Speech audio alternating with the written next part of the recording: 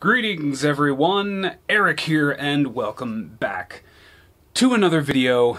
This is a weird one. We're taking a look at something fun today. Alright, so you're probably already noticing that the audio is a little different. I've just got a little shotgun mic thingy up on top of the camera. I had the box for it. Yeah, it's the VXR10 from Movo. I did a review of this not too long ago. I wanted something other than that clip-on mic because I'm getting tired of my shirt creating noise, and I could just use this mic over here, but as you can see, we have a very special guest over here on my desk. This is the Wacom Cintiq 21UX Gen 2. This is an old tablet. This is from around 2010, give or take. It succeeded the 21UX model before it, which was just a little bit different in some regards. But so I was browsing around Facebook Marketplace, and I came across this. Some user selling this for about $100. It's got a few scratches on the screen down here in the corner. Nowhere near where you actually draw, which is nice. And it didn't come with the stand. A little bit of back and forth. I talked to the lady. She is such a sweet lady. She's very nice. She just wasn't using this anymore. She just wanted someone else to get it, to use it. And she actually ended up just giving me this for free. And then I bought the stand. So I actually have the replacement stand, the original stand that these come with. And I just thought it'd be a fun video idea to see how well tablets like these hold up in these new eras. It is now 2021, and I just wanted to see what this thing can do in this kind of modern era. Does this hold up? Is this still a viable thing? Because you can regularly find these on eBay, on Facebook, and stuff like that for not a lot of money because of how old they are. Like, this thing is not HD at all. It's a 4:3 aspect ratio, I believe. And if I'm not mistaken, if I open up the display drivers and scroll down, yeah, the resolution, the native resolution of this thing is 1600 by 1200. So not HD at all. I might try using a different resolution by using NVIDIA Control Panel to upscale it. We'll see how that goes. I've done it on newer tablets. I've never tried it on an older tablet, but I wanted to see how this thing holds up in 2021 or 2020, since we just started 2021. But anyway, so what I'm going to do is I'm not going to rely on this camera for very much longer. I'm going to switch over to just being on the computer, and I'm just going to draw something. I might just do a time lapse and then I'll talk over it. But yeah, I thought this would be an interesting thing to do, and just to talk about what my experience has been of this thing so far, because I've had it for about 2 weeks now, and I've kind of been noodling with it, and I gotta say, just like a quick preamble, I'm actually quite impressed with this thing and how well it actually stands up, especially with the fact that it doesn't have a laminated screen, so it's got a good amount of parallaxing. Like, the screen's actually a bit of a chunky boy. It's super heavy. This thing's like, with the stand, which is made of metal, this whole thing weighs about 20 pounds. And even without the metal stand, the screen, the display is super heavy. The cable is like at least half an inch to almost an inch thick of a cable, because it's a 3-in-1 cable, which I had to replace one of the outputs. I had to swap it with a HDMI just to make it work with my new hardware. It's interesting. But the pen is still really nice. It's actually really nice having the eraser. I haven't had the eraser bit for so long. But yeah, I wanted to do this. Oh, by the way, it does have buttons on the side. You can barely see them, but it does have 8 buttons on each side. So it's got 16 buttons in total. They are individually controllable, so you can program them individually. It's got a little thing here in the middle that changes what the slider in the back does. It's got a little slider back here where your hand is. And Actually, you can kind of see what it's doing. Right now I have it set to scroll. So you can set it to do different things, scrolling and stuff like that. But I've been talking for 5 minutes. Let's switch over to some direct capture, and let's see how this thing works in 2021. Okay, so here we are at my computer. I'm literally just drawing some random guy. I really didn't have much of a plan for this. I just wanted something to draw so you can see me drawing. And yeah, this is an interesting situation because what I'm drawing, the screen resolution made it really weird to record. So yeah, what I ended up doing was I just kind of had to accept that parts of the screen were just going to get like cut, either it was going to get cut off or it was going to get stretched. So I just rather it be a little bit cut off. At least I think that's what I went with. I'm not watching the footage right now. I'm doing this after the fact, and I have terrible memory.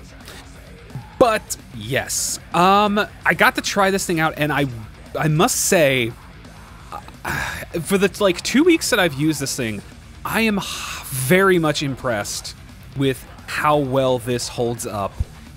Even now in 2021, it's still easy to draw with. The parallaxing is actually not that bad. I'm sure, like, obviously because I'm so used to laminated screens, I'm sure it's affecting me a little bit, but it's not affecting me in a way that's causing too much issue, especially because of how big the screen is. It just kind of compensates for the fact that there's a little bit of that parallaxing, and then once you get it calibrated, it's perfectly fine. I'm like jumping over my words here because I don't know what to say other than this thing works perfectly fine in 2021. If you have this and you're thinking, oh, I need to upgrade, you don't need to upgrade. Like, you could easily use this tablet for most of your career as long as the drivers are supported.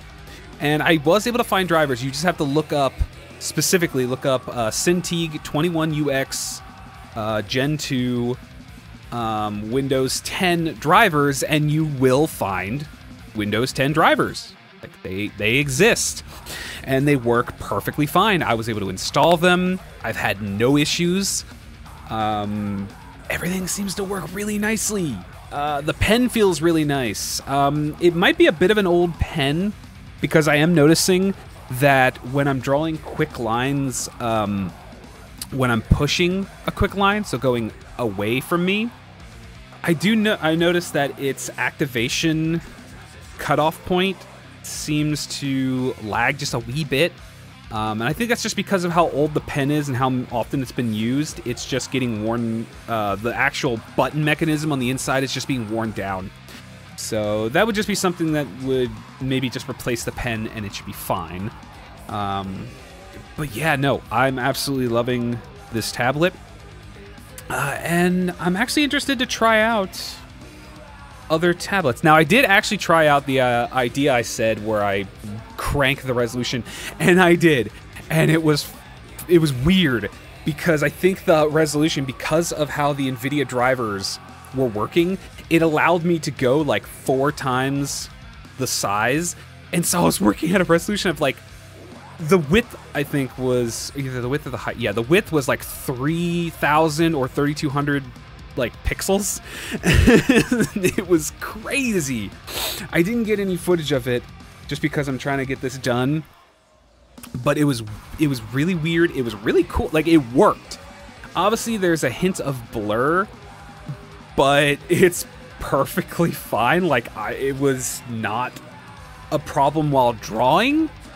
I will say this about this tablet: the color accuracy seems to be wonky. It needs to be calibrated really badly because I couldn't rely on it for colors alone.